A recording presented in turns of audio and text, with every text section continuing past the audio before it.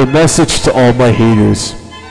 Well, no, first of all, you didn't even understand the main points of my post, which was to help you become happier by telling you to stop judging.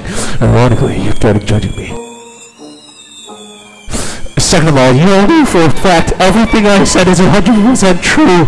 You're just eager to voice your negative and irrelevant opinions because you're jealous. But well, karma comes around, guys. What happens when I become a billionaire and then you need something, but it don't help you because of all this hate and ridicule and judgment and negativity and bullshit you said about me so many years ago? Ever thought about that? Should you think twice before you go against me? Was this really worth it? This is not a debate, lol. Any of your negative responses or comments or opinions or anything written by you will probably not even be read by Gio. Gio out.